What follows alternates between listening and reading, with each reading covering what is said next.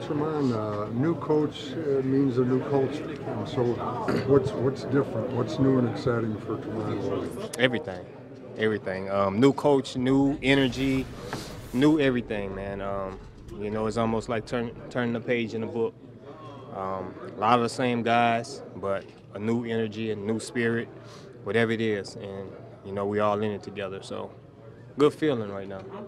Defensively speaking, year two under Mike Pettin, not for you, but for most of Right. the guys.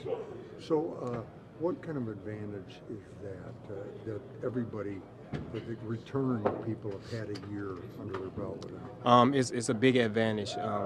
If you do the research in this league, a lot of people who's able to stay in the defense, year two is always better than year one.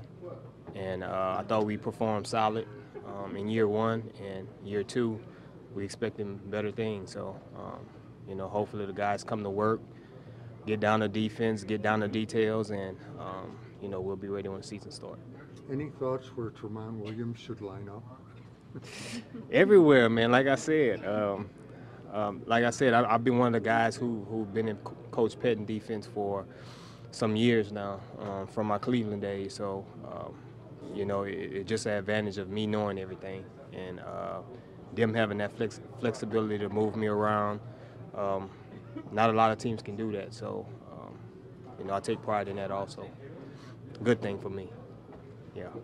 Early impressions of Zadarius, Preston, Adrian, and how can they help you guys defensively? Those guys fit right in first and foremost. It just came right in.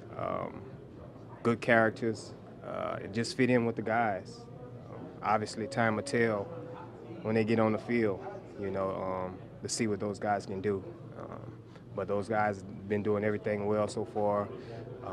Being here every day, being around a team, that's all you can ask for right now. So that's all we expect from those guys.